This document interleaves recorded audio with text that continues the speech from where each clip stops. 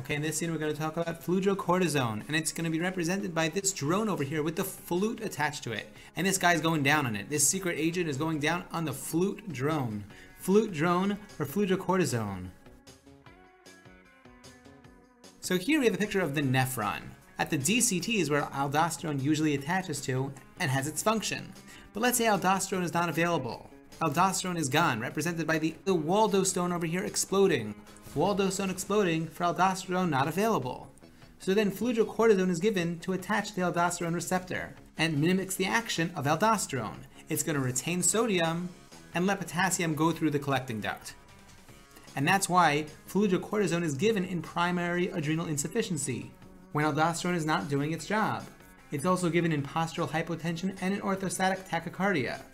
Side effects of fludrocortisone is sodium and water retention, because that's what it's doing. It's retaining sodium and along with that water. Hypertension, edema, exacerbation of heart failure, and hyperpigmentation. Alright, that's basically all we need to know about fludrocortisone. I hope you enjoyed. Take care.